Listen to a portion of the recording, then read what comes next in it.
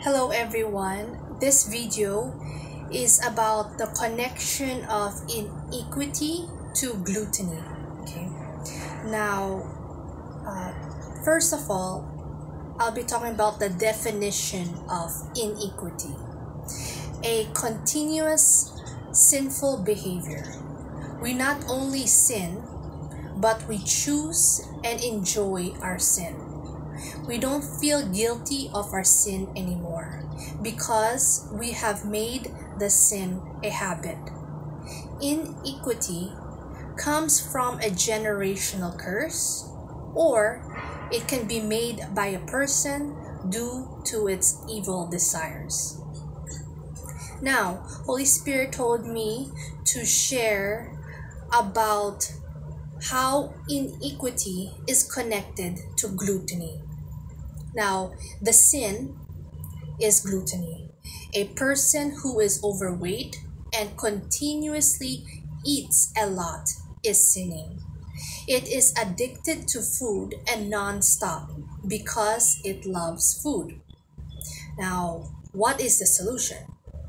This is what Holy Spirit says. These people can change their life if they want to. They must first humbly admit that they are addicted to food, then ask forgiveness to Jesus Christ for this sin. Then lastly, they must be sincere to ask Jesus Christ what they must do to overcome the sin of gluttony.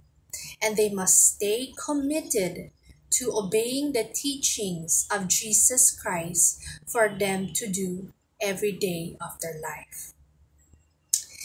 So that is about the definition of iniquity and how iniquity is connected to gluttony.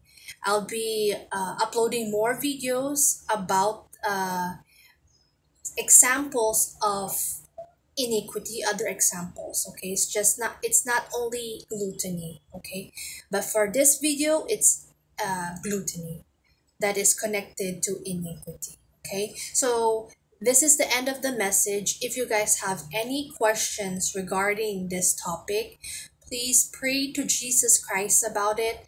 Ask Him for yourself so that you can develop a relationship with Him and start to depend on Him, because I'm just a servant of God. I'm not God. Okay, so yes, so this is the end of the message. May Father God, Holy Spirit, Lord Jesus Christ, give you the love, peace, wisdom, and understanding of Jesus Christ in your mind and heart every day of your life.